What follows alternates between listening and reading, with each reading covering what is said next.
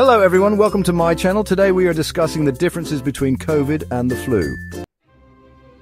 COVID and the flu have several differences, including different causes, complications, and treatments.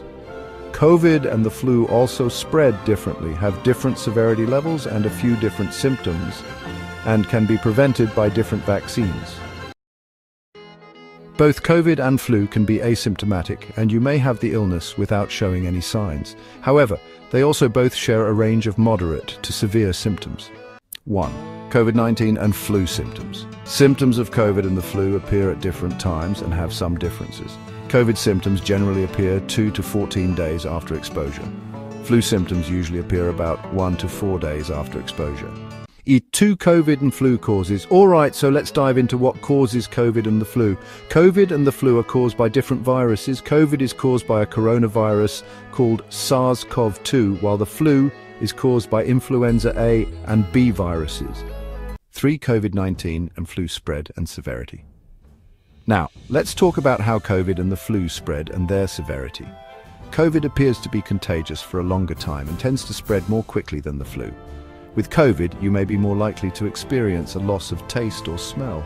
Severe illness is more frequent with COVID than with the flu.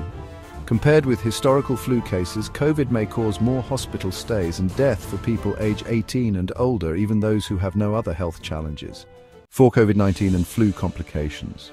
Moving on to complications, COVID can cause different complications from the flu, such as blood clots, post-COVID conditions, and multisystem inflammatory syndrome in children. On the other hand, flu infection leads to secondary bacterial infection more often than a COVID infection does.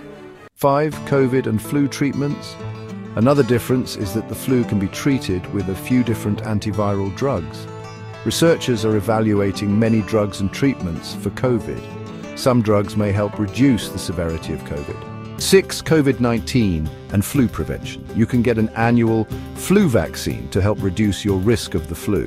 The flu vaccine also can reduce the severity of the flu and the risk of serious complications. Each year's flu vaccine provides protection from the 3 or 4 influenza viruses that are expected to be the most common during that year's flu season. The vaccine can be given as a shot, also called an injection, or as a nasal spray. The flu vaccine doesn't prevent you from getting COVID. Also, research shows that getting the flu vaccine does not make you more likely to get other respiratory infections. Getting the flu vaccine may lower your risk of COVID infection. This video is for education purpose only. It does not provide medical or clinical advice.